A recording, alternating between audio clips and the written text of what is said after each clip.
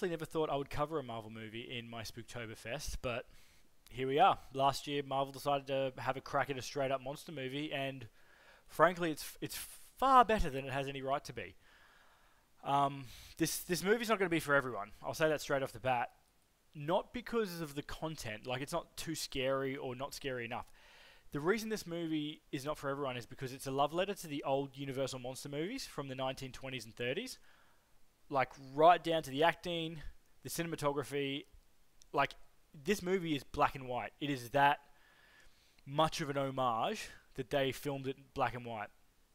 So, be prepared going in if you do want to watch this.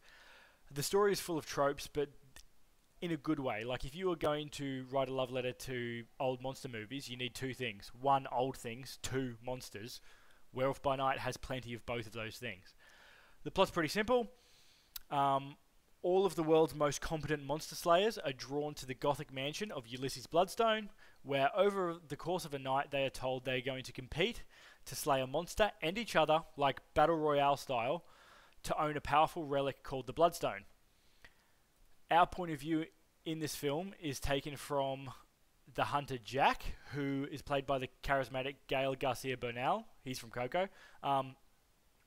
Who seems to have a slightly different motive than the other contestants. Now, this movie isn't scary. Just like if you watch some of the old Universal monster movies now, they're also not scary. But that doesn't mean it's not fun. I don't think The Mummy with Brendan Fraser is scary. But I fucking love that movie because it's really fun. And let's be honest, also because everyone in that movie is a bit of a dime piece. This movie won't freak you out. And it doesn't have to. What it should do is make you excited for the possibilities of Marvel jumping into the horror sphere. The potential budgets that might be thrown into horror from this is amazing. This was fairly well received too, so I'm hoping they do more. It is one of the most fun Marvel pieces I've seen in years, and it's less than an hour long. If you're busy, that's a bonus. It's probably one of the few horror movies I've watched that I think would benefit from being longer.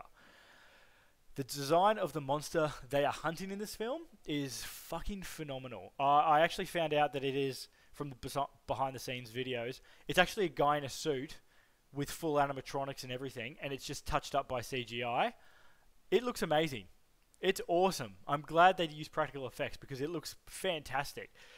And they even got the guy who did the practical effects to play the monster himself. That's awesome. Imagine getting to build the animatronics and the set and the suit and then jump in and play it yourself. That's cool. That's so fucking cool. Director Michael Giacchino he's actually a composer by trade. But he really wanted to direct, so Marvel gave him a shot, and he did a phenomenal job. Like, he obviously wanted to be a director. He's got the chops for it for sure. I hope he tackles some of the other old school Monsters IP, because he respects it. You know he respects it. I listened to an interview with him, and they asked him about the werewolf transformation in this, because it happens off screen. And he basically said, we're not going to be able to do it as good as the best werewolf movies do it, like American Werewolf in London, that sort of thing. So we did it off camera. That's the correct approach.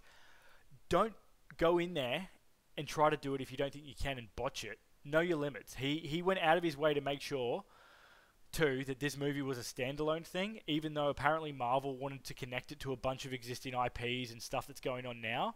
He stood up and was like, no, I want this to be a standalone thing. And he's standing up for the existence of standalone horror in the MCU. That's fucking awesome. Yes, the acting is over the top. Yes, it's in black and white. Yes, it's not that scary.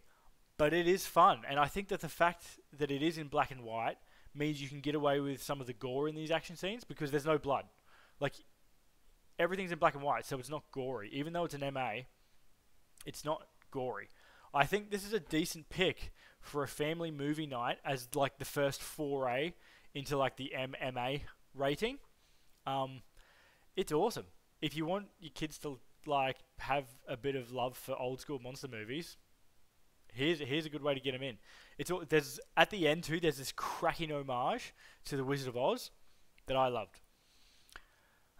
Who is this for? I obviously, straight off the bat, If you like the old school monster movies, Frankenstein, The Creature from the Black Lagoon, The Mummy, all those 1920s, 30s monsters, this is so up your alley. This was made specifically for you, dude.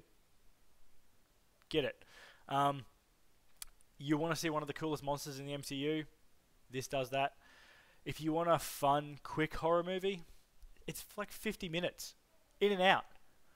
I don't recommend watching this if you want something serious or scary. This knows exactly how the style has to be. It's over the top. There's some weird comedic bits that are great, but are obviously they're over the top for this style of movie. If you hate black and white movies, this is in black and white. If that already turns you off, don't go into this one. Marvel, let Michael make more horror movies. The fun that could be had is fucking boundless. I would love modern remakes of some of the older Universal monsters, especially because they've aged. Most of them have aged terribly. He will do it with a loving hand. Just give him the resources. As always, thanks for watching. I appreciate it immensely, and I'll see you all tomorrow for another review. Peace.